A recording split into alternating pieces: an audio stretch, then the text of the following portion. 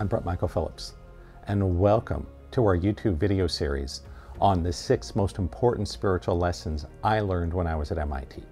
Or, you might say, how I got straight A's in the hardest major at the most difficult university on the planet. And so, just so you know, this didn't happen because I was the smartest kid on campus, far from it. It happened because I learned really important spiritual lessons that I embodied and applied to my life. And I'm going to reveal them to you over this 6 video series.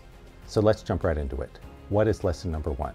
Well, lesson number 1 is really interesting because this is actually something I learned originally in theory in the classroom, but I validated it and embodied it through my day-to-day experience. And it's this. Lesson number 1. Perfect is the enemy of good enough. Now, this is enormously important because if you're wasting time and energy aiming at perfect when good enough will do, you will piss away money, opportunity, even years of your life. Let me give you an example. One of the ways I saw this principle in action was when I was a graduate student at MIT. I had a lot of friends who were also graduate students. And if you're in the PhD program, you're required to do a thesis based on your original research. And this is a big deal. Typically, depending on your course and the nature of your work, you would spend from 3 to 5, maybe 7 years of your life working on your thesis. And so once all the theory is done, once all the research is done, once all the results are come in, and you've written the whole thing up, the only thing left is for you to format it for submission to the library at MIT. But I knew people who had spent as much as 1, 2, even 3 years just formatting their thesis. And you go, that's crazy, Brent, right? Once all the work is done, why would you want to spend another 1, 2, 3 years of your life living as a grad student, starving half the time, constantly broke, living on what at the time we got paid $900 a month, when you could just format the dang thing, graduate, get a great job, start making money and really living your life? Well, it's kind of insane. And so here's what happened. When you had to format your thesis, at least when I was there, it was according to some pretty stringent standards. You had to learn this layout language called tech, and most people, at minimum, it would take you a couple months to format your thesis. But some people spent years on it. Why is that? Simple. They were aiming for perfect instead of good enough. Why is that? Well, at that point in their lives, you're probably in your late 20s, maybe your early 30s, and you have devoted day and night, 6, 7 days a week, 52 weeks a year to creating this incredible piece of original research so you can get your PhD. And many of the grad students wanted it to be perfect. They wanted it to be formatted perfectly. So they would spend months, even years, just formatting their thesis. And it's crazy, but this is what we tend to do. And learning this spiritual lesson has saved me so many unnecessary headaches and hassles and expenses in life. What's another way we could say this? If you really want to move ahead in your life, make more money, heal your body, find love, find purpose, develop your intuition, whatever it is, focus on progress, not perfection. That's right. Focus on progress, not perfection. Why? Because perfect is the enemy of good enough. Almost always in life, all you need is good enough. Perfect is usually unobtainable, often impossible. So let me give you another great example. One of the cool things that was happening on campus when I was at MIT was called the MIT Blackjack Club. You may have heard of it. There was a popular movie made several years ago called 21, and it's based on a real thing. There really was an MIT Blackjack Club. How do I know this? Well, I remember seeing the flyers. I actually talked to some people I thought about joining. More importantly, my Taekwondo instructor when I was at MIT, his name was Steve. I suppose it still is, right? Probably didn't change. But for any of you grammar linguist nerds out there, am I supposed to use past tense or present tense? I'm not sure. But anyhow, Steve, when he was an undergrad, had been part of the MIT Blackjack team. And the way it worked was this. They would generally recruit you as a junior. You would then spend months training, hundreds of hours training and counting cards at blackjack. There was a group of wealthy investors who backed the project, and they would pay for you, for the group, the team, every spring during spring break to fly to Las Vegas and count cards at the blackjack tables to win money. So it was a very difficult thing. There's a reason they've recruited MIT undergrads in science and engineering. Not anybody can do it. It's very difficult, great technical challenge. And so as an undergrad, you would spend months drilling and training to learn to count cards, with the goal being you take a bunch of money from the investors, spend a week in Vegas, win a bunch of money, the blackjackers would take 10% and the investors would get the rest. Here's how it worked. Mathematically, it's pretty straightforward. If you play blackjack with what's called perfect play, in other words, you have a little chart that shows you when to hit, when to take, etc., you will win, on average, 49% of the time. Okay, how long does it take most people to learn perfect play? Well, for an MIT undergrad, maybe 20, 30 minutes. It's pretty easy. So with 20, 30 minutes of practice and study, you can win 49% of the time. But if you can execute perfect play while counting cards, you can win 51% of the time. That's right. The difference between normal perfect play on your own versus counting cards, especially with a team, is just 2%. That's it. So all the kids on the MIT blackjack team had spent months drilling and training, learning to count cards in order to get a 2% advantage. That's all. It doesn't seem like much, right? You go, hey, Brent, that seems kind of silly. Why would you work so hard, spend so much time and energy just for a 2% improvement? Well, I'll tell you why. There's a giant difference between 49 and 51%, right? At 49%, you're losing money on average over time. At 51%, you're making money over time.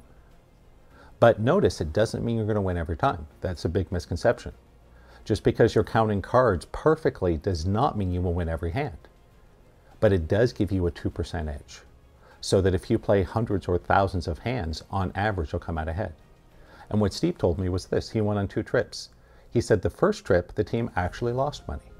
But the second trip, the team made a ton of money. So here's the takeaway. A tiny, small incremental change can create an enormous difference in your life, even if it's just 1 or 2%. Let's give you some examples from the world of finance and investing. Let's say that you have $10,000 to invest. And let's say that you're going to get a compound interest rate of 8% for 30 years. What's going to happen? Well, if you let your money compound at 8% for 30 years, starting with $10,000, you'll have a little over $100,000 after 30 years. But let's say instead you can get 10% on your money. That's not a big difference, right? 8%, 10%. A lot of us would go, yeah, whatever, it's only 2%, not a big difference. It is a huge difference. The difference is if your money compounds at 10% instead of 8%, after 30 years, you will have over $200,000. That's right. That little 2% increase nearly doubles your money. This is the lesson I want you to hear. Focus on progress. Small incremental changes compounded over time make enormous differences in your life, deliver huge life-changing results. And this runs a little against our grain, right? This is why it's so important to focus on this. I remember when I first took my late mentor's intensive life training program. I had heard all these stories, I started making money, I felt better, I found self-esteem, I found love. A lot of people talked about doubling, tripling, even 10xing their income. And I was like, wow, this is amazing, right? I honestly thought that I would come out with some kind of superpowers, right? Like I was a Jedi Knight or like a mutant in a superhero movie. It wasn't about that at all. What I learned in this program was it's all about becoming a little better version of who you are. Little adjustments here and there. What would happen in your life if you were just 2% better at your job? If you were just 2% better at being a parent? Just 2% better at marketing your business, at managing your investments? It would make a gigantic difference in your life. Huge, right? In terms of finance, we saw the difference. Between 8 and 10%, you double your money. So in terms of perfect is the enemy of good enough, there's another thing I want to mention. A very common trap people fall into when we're aiming for perfect is called the second system effect. What is the second system effect? Well, it comes from science and engineering. What it means is you go create one system the first time, right? The draft, the prototype, and you keep it lean. Why? It's your first system. You don't really know what you're doing. You want to minimize the complexity. So you create your first system and it works really well, often successful. And then it comes time to make the second system. And so because you had success with the first one, you try to make the second system perfect. And there's literally an untold number of projects in this world, whether they be software programs or business ventures or movie sequels, that have been ruined by the second system effect. Because you try to put too much into it. You try to do too much at once, and it wipes out the whole thing. So watch out for that. This happened in real life. A lot of people criticized IBM for this. They made one of the original second system mistakes. They created their first generation of centralized mainframe business computers, and they were very lean and very successful. Then they made the second version, and it was a disaster, at least at first. Why? It was way too complicated. They tried to make it perfect. So let go of perfect. Aim at good enough. You'll make more money. You'll feel better. Your life will work much more smoothly. Now, in terms of self-improvement, many of us make this same mistake. I know I did. I certainly made this mistake over and over and over for years and years. And it's this. You run around from one teacher, one modality, one program, one system to another, dipping your toe in the water, hoping to experience a giant life-changing miracle.